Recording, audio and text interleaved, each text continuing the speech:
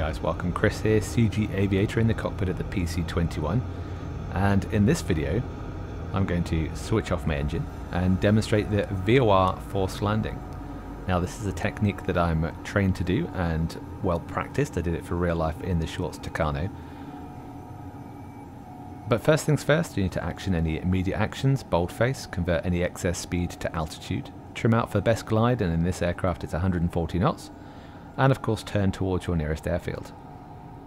There's a whole host of checks that requires to be done, but I'm not focusing on those this time around. But I need to figure out my glide performance, and in this aircraft we should be able to get 2 miles per 1,000 feet of altitude lost. So if I work out my range, and I know I need to get to high key at 3,000 feet, I can figure out how much altitude I need and how much excess I have.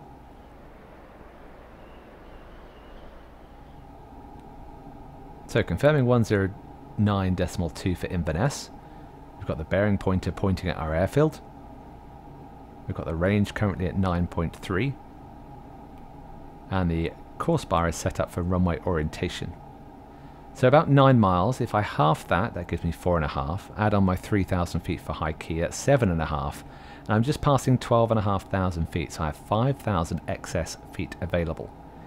So options, I could restart the engine, but I'm not going to. I'm currently tracking a little bit to align myself with the runway orientation, extended centerline. But the PC-21, or at least this model I found, has more drag than I'm used to in the Tucano. So I'm going to accelerate down towards my 1-in-1 glide slope, and more on that in just a sec. I'm going to accelerate early. So as I come left, I can call accelerating with my range. And I'll select 20 degrees nose down and allow the speed to build.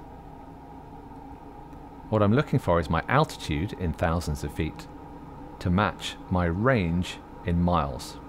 And once the two of those match, I'll be on my 1-in-1, and then I'll select 10 degrees nose down.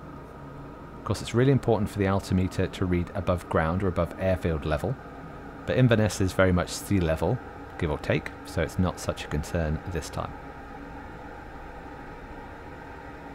My MDH in this case is 3,000 feet, but I have practiced this in real life down to 1,000 feet, and I'll do that in another video.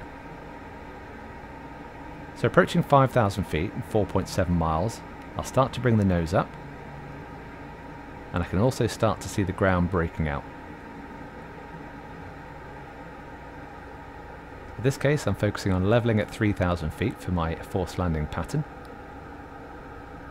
and monitoring my speed decay because I want to maintain a minimum of 140 knots. So I need to give myself options in case I run out of energy and I need a plan B. I can talk to air traffic and tell them I'm field in sight to tower, or they may give me a single frequency approach. I'm also confirming that everything is set up in cockpit, and that if I need to I can pull the handle, because the priority is me being safe, not the aircraft. Next, I need to pick my high key position. So high key is going to be here, low key is going to be here, and I've got a secondary low key if I choose to go for the other runway. Because the wind is light, I could convert to any runway. Now I'm keeping my awareness up of my speed and my position, and if I get to high key with at least 2,500 feet, I'll just delay my pre-landing checks and demonstrate this forced landing spiral overhead. A little bit of weaving just to keep sight of the ground. And I'm approaching the overhead, so I can call high key with intentions, and of course that's full stop. From here I'll look at my visual reference on the ground for low key, about a 30-degree bank turn, keeping 140 knots. I'm aiming for low key at 2,000 feet. And I can see the threshold under the wing. So if you're liking the content, please remember to like and subscribe, help support the channel. And after my approach, there'll be a credits reel that has a few top tips on how I recorded this. So parameters are good, gear comes down, 2,000 feet, 140 knots. And now the gear and the flap has travelled to takeoff, we will complete the rest at 130 knots as the best glide speed. So here's the gear check and the flap check.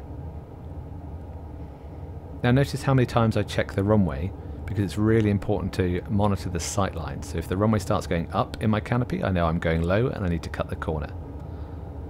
But as it is looking nice. Once my landing is assured, I'll select down flap.